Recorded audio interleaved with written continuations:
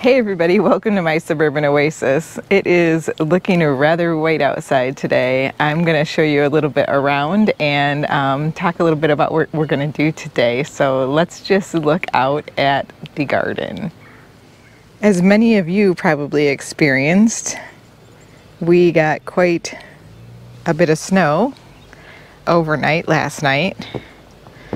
And so we're under, I don't know, maybe about 10 inches, something like that, maybe 8 inches.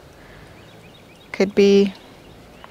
It's enough to make a pretty serious impact. So I've come out and I've just shoveled a little bit of path through the deck here.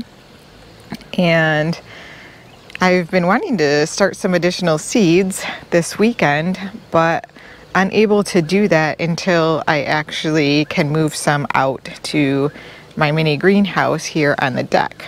So unfortunately though, I have a whole bunch of stuff in this greenhouse. So we're gonna have to clean that out today. So for those of you who don't know me or have recently joined the channel, my name is Soleil and I garden in a Zone 5B in mid-Michigan. And today what we're gonna do is clean out the greenhouse, and then hopefully we can get some violas and pansies that I've been growing inside out here into this little greenhouse so that they can continue to grow on and I can make some space indoors. So let's get started on the clean out. So I got this greenhouse from Gardener's Supply Company, and actually it's more like a cold frame because greenhouses often have heating in them and this does not. But it is situated on the south side of my house, so that means it gets a ton of sun and is nice and warm, and my house is brick. So that makes a really big difference at night because the heat from the bricks that it is up against actually helps to release heat overnight so that the plants can continue to receive warmth. So even when it gets down to freezing, they shouldn't freeze. Cold, hardy things like violets and pansies, though, that we're talking about putting in here should be able to take some of those colder temperatures, but definitely not when they initially are put out. In addition, this really helps with hardening off seedlings because they get a little bit of shade from this outer layer of plastic material that helps to filter the sun so they don't get burnt when you're waiting for them to really adapt to the brighter outdoor light.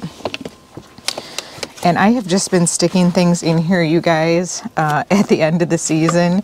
So I have a whole lot of gloves, and this was a great place for me to put them, take them off, and put my secateurs and clippers and things like that as I was heading inside. So I'll have to transfer all of these over to the glove bin that I have in my garage.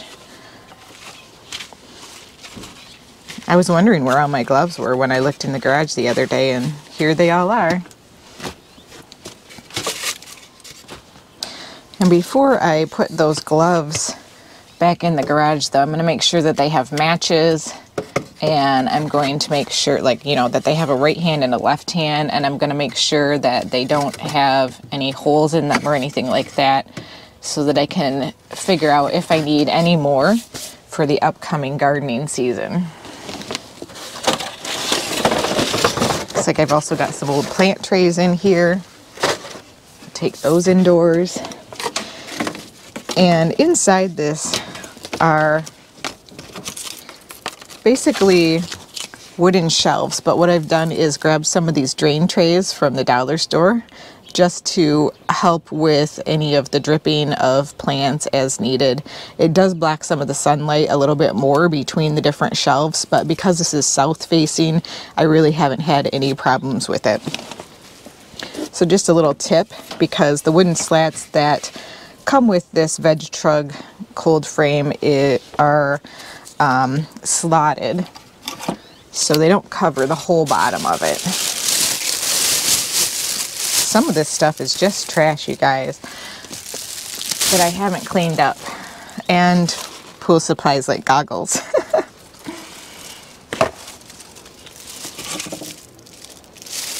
Oh, I want to save this plant tag. This is from one of my plants.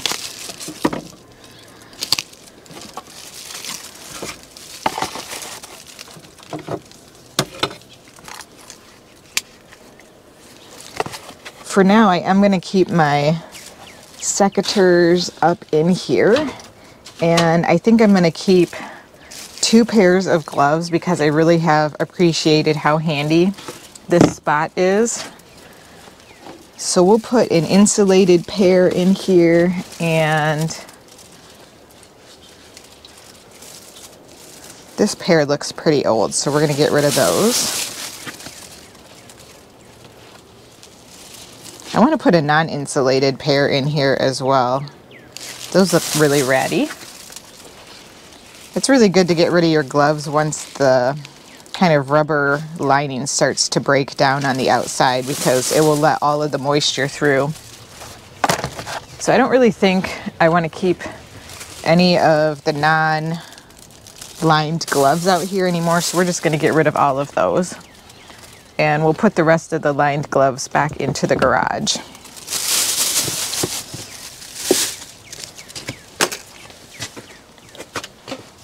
And we have some insecticidal soap out here. It might not be good after a winter outside.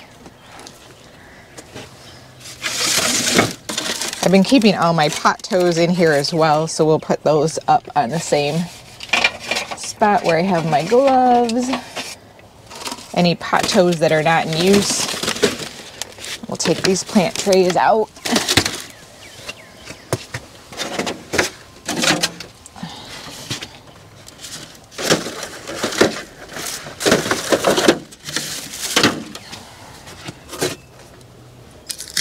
Little vase here, we'll take that inside.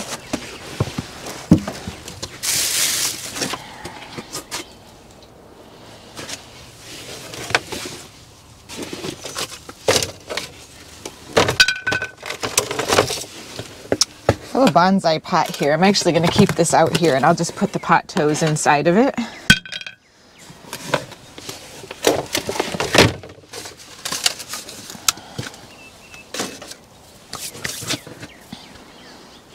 All right, let's take a look at the inside here. So here's what we've got. We've got a couple of trays up here with the gloves and secateurs and some tiebacks that I can reuse for plants. And then, as you can see, I've got quite a few of the slats on this rack, so I think I'm going to take one of those out. That should be on the top rack.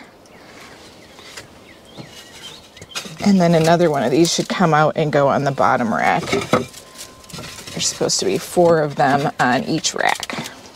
I'm just going to shake the boards off too and get rid of some of the soil that's in there.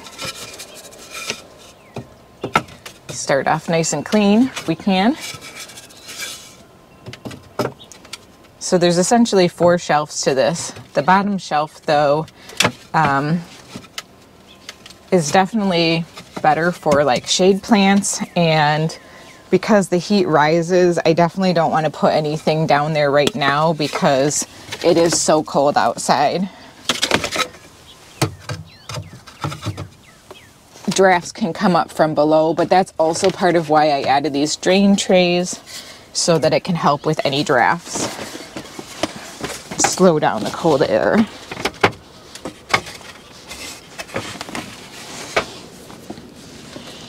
I'm actually going to put the gloves down on the bottom just because of that reason.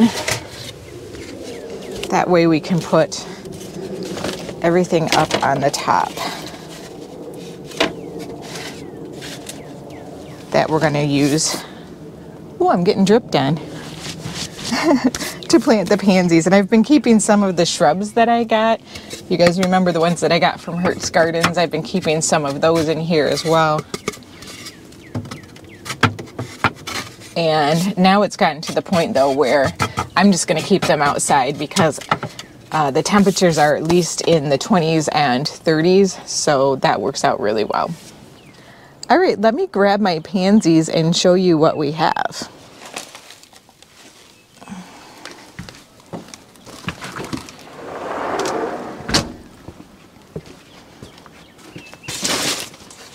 Now before you say, oh my gosh, Soleil, you have snow on the ground and you're putting those into a cold frame outside. Yes, I do, but it's going to be in the mid 40s today and all of this snow is going to melt, even though we got it all in about 10 hours overnight. So these should be just fine. I'm going to put this flap back down and it will start to warm up and keep humid in here. The thing about cold frames is you do have to check them and make sure that they don't get too hot. Now because it's going to be in the mid 40s today, I am not going to zip the sides. I want to make sure that there's plenty of airflow in there because it actually could get too hot. And there are a couple of vents on both sides over here, so we'll just keep those open as well. If I want to secure them, I just put them over the top and Velcro them down. But right now I've just got them tucked in so that the airflow can come in through the side. And I definitely am going to have to up pot some of these. They have already started getting, you know, too big for these, but that's okay. I've got lots of empty pots and I just got some more potting soil, so we'll be doing that as well soon. All right, let's put the flat back down.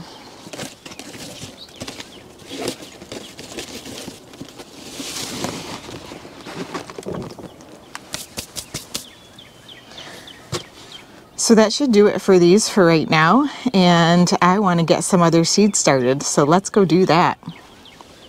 Well guys, I'm not having the best day with this video, I have to admit. I was coming back inside to pot up some new things and do some new seedling with you, and I found some allium bulbs that I hadn't planted in the shed when I was putting things away on my way back inside.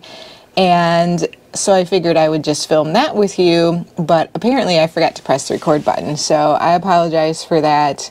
But I'm showing you what I have left. These are the drumstick alliums, and they look like nothing right now, but they're really cute, and they actually have just been in my shed for the last 5 months, and I had set them down when I was getting something else and totally forgot to grab them again. So they are potted up, and we'll watch those for some growth over the next couple of weeks, and hopefully then the ground will be a little less frozen and we'll be able to get them out. I'll just give you an update too on my plant room here and what we have going on with seedlings growing. We have a lot more of the violas growing back down in here. We have some Maverick pink geranium as well as some Cambridge blue lobelia that I seeded last week. And this I heavily seeded, but I will break this out and in clumps, and we'll plant it up in larger pots as it grows on. And then over here we have some bunnytail grass, which is doing really well. So I'm excited for that. I grew that a couple of years ago and I had a hard time finding the seed last year, but I found some this year, so we'll be growing that on. It's a really fun one to grow in pots, I think. And then in front of those we have the Pretoria cannas that continue to grow on really well. You can see we're getting some nice new leaves on these plants, and they seem to be happy enough here, but also just growing slow enough, and they should be ready for going outside when the summer comes around, and it will someday. Over here I decided to buy some additional primroses just for some spring color. So we have some yellow and some pink and a Delft blue hyacinth down here that smells really wonderful. I also have some additional brushstrokes violas over here. And, you know, please just ignore the sticky traps with the fungus gnats on them. I continue to get them, and it's just a battle that I fight pretty much every year because I'm too lazy to sterilize my soil when I get it, I think. Back here I have the geraniums that we sowed. This is the Maverick Violet geranium and the Maverick Pink geranium. They're going to be absolutely gorgeous. I just potted them up and they seem really happy. They're putting on some of those beautiful rings of color that the geraniums get. And then we have the Secret Garden Mix ranunculus also in here. These are a larger pot. If you recall, we pre-sprouted the ranunculus in one single pot, And now I've broken them out so each one has their own pot so they can grow additional roots, and they're starting to poke through, which is really exciting to see. They seem really easy to grow. This is the first time I've ever grown ranunculus. So we'll see if they overwinter well for me, because I'll try to keep the corms over the winter. And if they do, it might become a regular thing for me using, because they look like they'd be very beautiful in containers.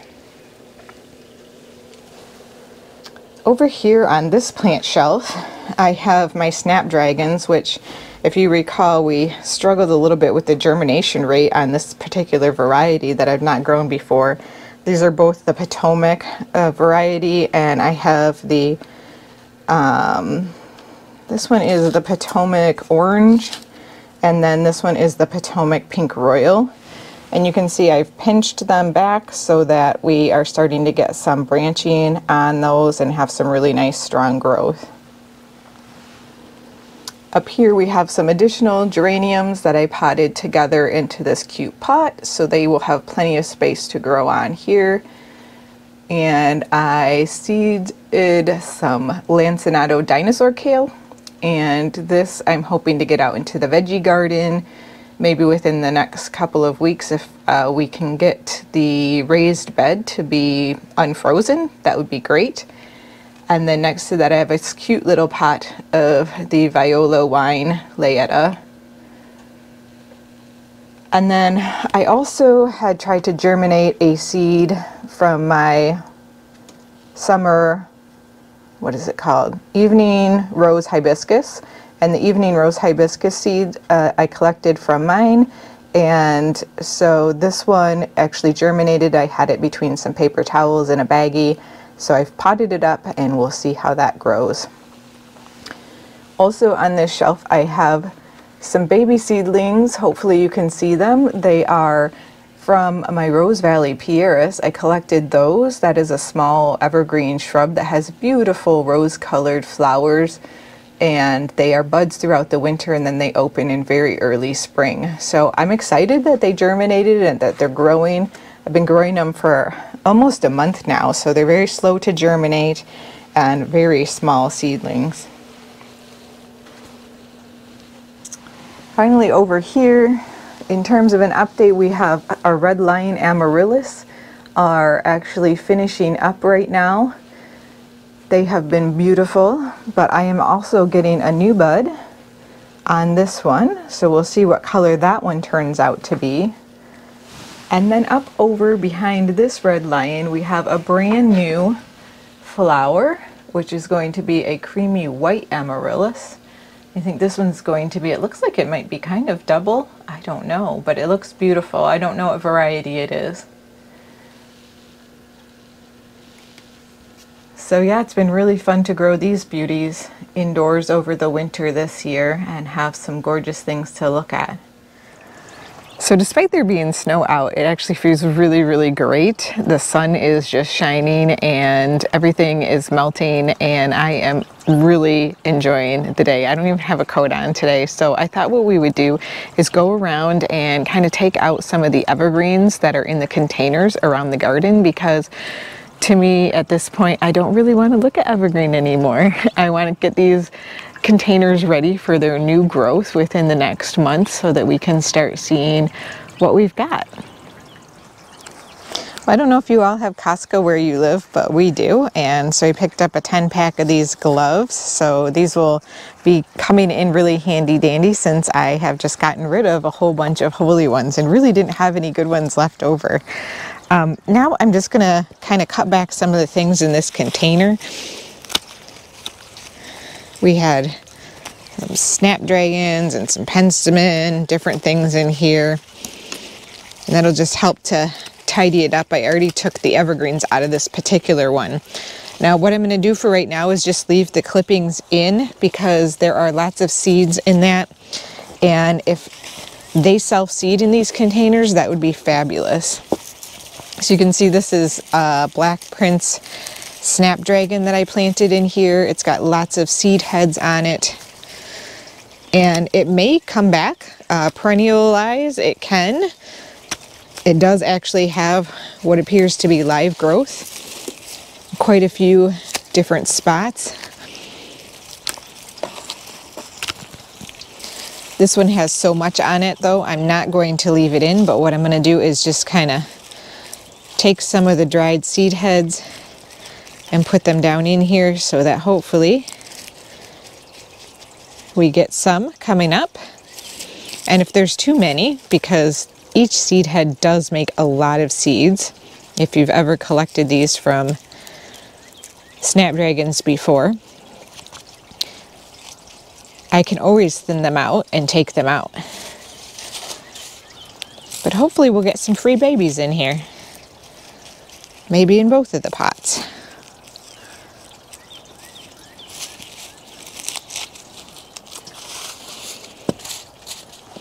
Now in these containers I've planted some Weigela, which is great. Hopefully they will come back. They are hardy down to zone 4. I wasn't sure if they would come back because we are zone 5, and so it's better to plant things that are hardy to zone 3 in containers if you're going to overwinter them here. But we've had a very mild winter, so I think there's a decent chance that these are going to come back. Some of the snow is still frozen. I might not be able to get these out of these pots. Or the soil is still frozen, excuse me, not the snow. We'll get what we can right now. Come back later when it unfreezes some more for the rest.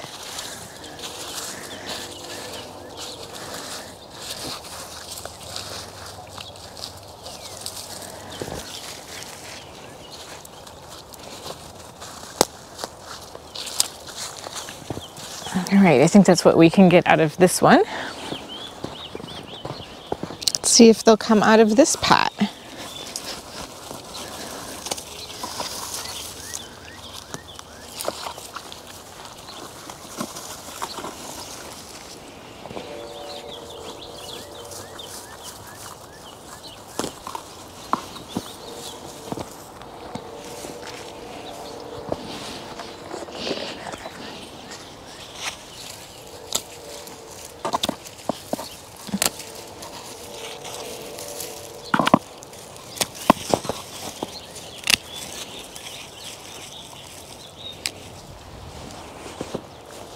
This pot had petunias in it last year, and I can see the seed heads on it. I'm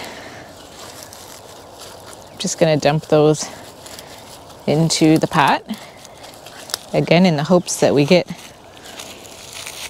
some free ones back this year. And if we don't see anything growing, we'll plant it up with something else. I think these are pretty frozen in this pot.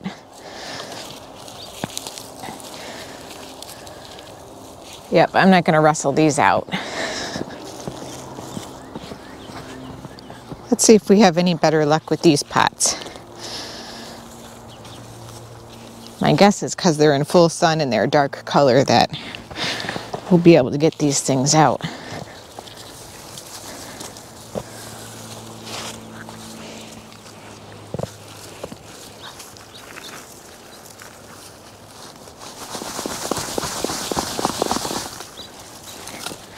This feels like it's still a bit frozen for quite a few of these.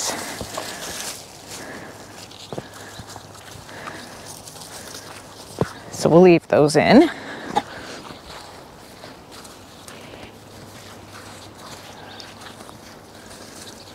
I don't mind doing projects, you know, just like small parts at a time, what I can do at the time that I can do it. Some people like to do one thing and get it all done, but I don't know. I just don't mind. It's fun to just do whatever it is that I can when I can get to it and when I'm enjoying it. Oops, I do not want to step in this garden bed too much, if I can avoid it. So we have rhubarb that hopefully has overwintered in this pot. It feels like a lot of these branches are still stuck in this galvanized container. So I'm not going to try to get at them for now. I mean, we've got this whole big pile over here that I was already able to pull out that I wouldn't have if I didn't even do it, and it just took a few minutes. All right, the last thing we're going to do today is try to tackle this Clematis, also referred to by some people as Clematis. I call it different things depending on the day. So this one is Étoile de Violette, and it is a very prolific bloomer. So what I need to do though is I need to really cut it back pretty hard. So I'm going to go back down, otherwise we'll end up with just flowers just at the top. So I'm going to cut it down all the way to this initial set of branches, and what I'm going to do is just cut it right above a node, and I'm going to do that on all of the branches.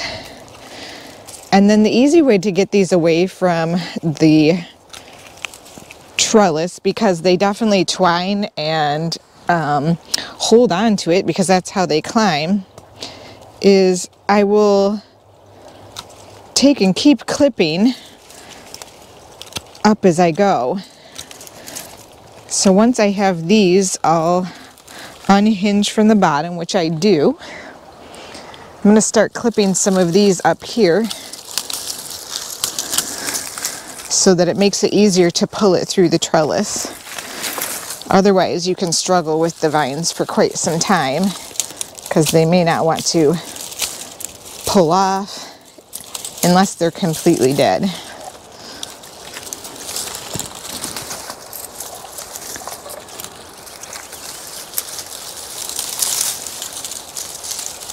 This will promote really nice full bushy growth this summer and more flowering lower on the trellis.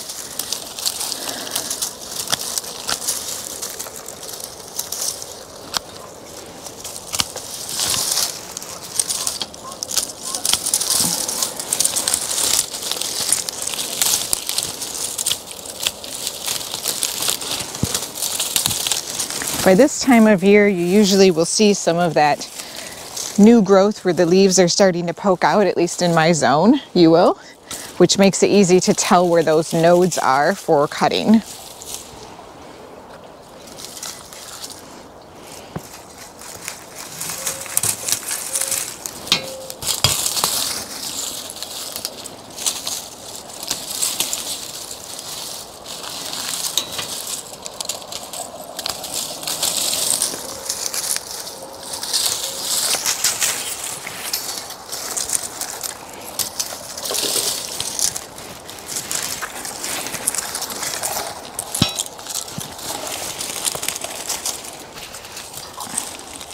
And I will just leave all the little tiny debris that has fallen down here because it will just degrade into the soil, and I will be mulching all of my beds this spring, and that way I'll be covering it all up. But in the meantime, it can just go to compost in the soil. All right, thanks for joining me today. I hope you did enjoy the video and all of the random activities that I'm doing as I'm waiting for the snow to melt here. We'll see you next time.